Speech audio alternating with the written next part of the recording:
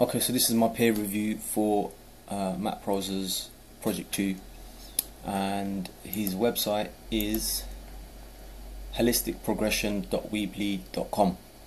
Now, Matt's project, basically how this works is peer review. So whenever on the Diploma any of us finish a project, someone that's also doing the Diploma will do a peer review basically. So me and Matt were paired up for this one. Matt, thank you for yours, and I would have taken forever to basically write one up, so I've decided to just record it. So the first question, peer review, is regarding the editing, shape and size. Is the main body direct, clear of unnecessary technical clutter? Definitely, nice and easy to read. Is the second question, is the project report easy to navigate? So on Matt's webpage, there's a link down there. Matt's website navigation is really easy. At the end of each section there's a hyperlink to the next section. Is the project report of appropriate size? Too much, too little? I think it was spot on. It didn't take me long to read through it. It's well laid out, there's no jargon, there's no padding, it's all useful information, and there's links to other things which relate to it. Does the report flow well? Flows really well. Like I mentioned, when you finish one section there's a hyperlink right at the bottom to link to the next section.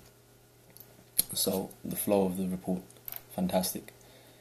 Next section, mix of media, genres and styles. What do you think about choices regarding media, genre and style to enhance and support the meaning and message of this project? Matt's got quite a bit of text, but it's not like huge essays worth. It's a nice chunk explaining things, and then pictures, lots of pictures, which is really great. Picture of the mind map, fantastic, and also a picture of the process itself, pictures throughout the process, and the implementation of the composting toilet. This is what basically they were designing and they built. So fantastic. Little video clip if possible, bonus. I like video personally. Media mix, okay. Management of output packet creation. Was the project report submitted on time with sufficient time allocated for peer review? Yeah, all of Matt's stuff was there when I was checking. I think a few pictures were missing exactly on the deadline, but we all agreed because it was the December period, like a week's extension for everyone. But yeah, everything was on time. His project review he sent to me on time. Sorry, mine's a little late. Design skill, articulation of approach. Is it clear what design approaches, organisation framework and processes were considered for the design project?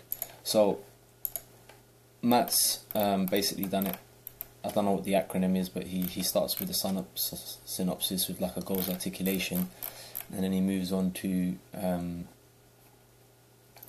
analysis, and I think it is SADM basically. He's got analysis and assess, and then he's got the design and then implement and evaluate, which the evaluate is basically the management side of it. Next question. Has your peer evidenced good use of design skills to influence the quality of their project and their action learning pathway? I think Matt's done a fantastic job with this part of the project, because it's very clear what the process was, the goals articulation, the going to the other two sites to check out composting toilets, seeing what they like from both projects, taking what they wanted, adding their own, and it was stacked with the like workshop. So not only was Matt doing his project, he was actually getting other people involved to learn and hands-on experience on building a composting toilet using the materials cob, wattle and all of that. It's fantastic stuff. Critical evaluation in thinking. Any evidence of attempts to validate original thinking, and has your peer provided some third-party evidence to support your conclusions? Yes, Matt referred to, let me check his name, the Mac Daddy of Humanure, and he's linked in to his thing, so let me just find that. I think it's in design. So here I'm looking at a sketch of the actual outline of what they want to build, and here's another sketch on the floor to measure out how many adobe bricks they'll need.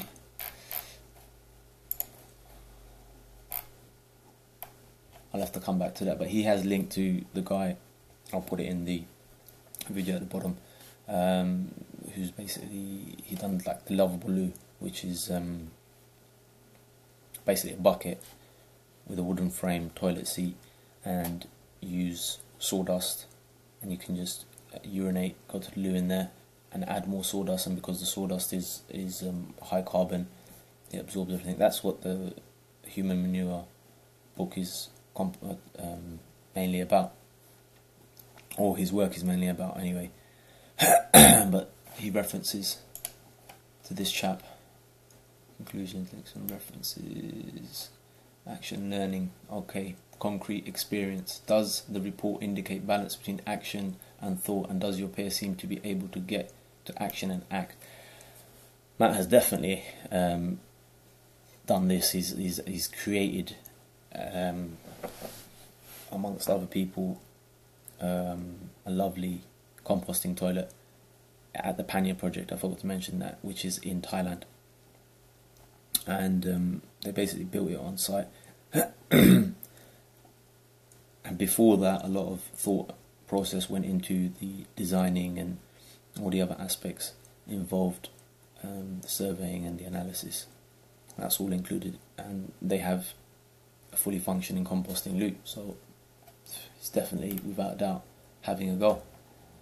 Reflections, observation, appraisal of action, outcomes. Does your peer create the time, space for good quality reflection? Do the learning journal extracts seem useful? Okay, I couldn't really find learning journal extracts as such, like, you know, like a diary type thing or a blog. But he is reflecting on the whole process. He is reflecting on the end product, so to speak. The thoughts. He also had feedback from people at the project, I'm assuming, and he's made changes to the project output, i.e. how he's displayed it on the website. So not only is he self-reflecting, he's taking other people's views on board and adapting or amending the website, the page, the project, basically the project report, to reflect that. Active experimentation. Does the report show readiness and inventiveness around designing and operating pilots and trials, rapid prototypes? Is your peer having a goal, or in need of less planning and more doing? I think he's got a great balance. He's not just jumping headfirst in. Matt's basically they knew what they wanted. They surveyed. Like I said, they went to visit 2 composting toilets, and they took what they liked from that. And I really like the fact that they integrated the flue and painting that black, so it would act as like a rocket stove does. As the flue heats up, it draws out the bad smells, because that's one of the negative comments that Matt realised a lot of people had about composting toilets. So because of his research and then surveying and analysis, they implemented that into the design, which he states was really beneficial. Describe the value of this work to the world, benefits to the field, basically. Well, Matt's basically given us a template on how to make a composting toilet from scratch, which is fantastic, you know, and it's really easily laid out, and they've given us the principles of what's needed, and also one way of building the structure. using Adobe and a really easy roof. Instead of doing a thatch roof, they just used a parasol, which I think is fantastic, especially in the tropics. It doesn't get cold, so great stuff. Growth of skill flex is professional. Can you reflect back professional skills you can see evolving? This is one that's a bit hard for me. I think personally what comes across is Matt's